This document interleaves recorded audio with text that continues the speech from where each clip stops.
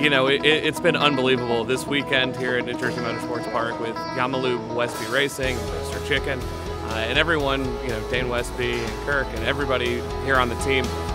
We had a helmet design contest. The helmet is to be auctioned off for money for National Down Syndrome Society. And to see Dane going around the track with the helmet on, advocating for people with Down syndrome and the National Down Syndrome Society has been fantastic. It's something that we wanted to do from the beginning of the season, and it's close to our hearts. Got a couple of people close to our team with Down syndrome, so we wanted to do something for them, and this is our way.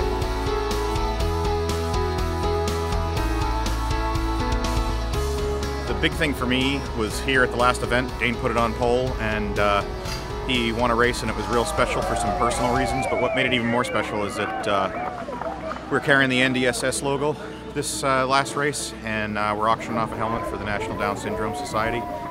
The mission of the National Down Syndrome Society is to be the national advocate for the value, acceptance, and inclusion of all people with Down syndrome. So we span the entire lifespan from prenatal diagnosis all the way to aging, and we try to advocate for people's rights and make sure that they're included in society.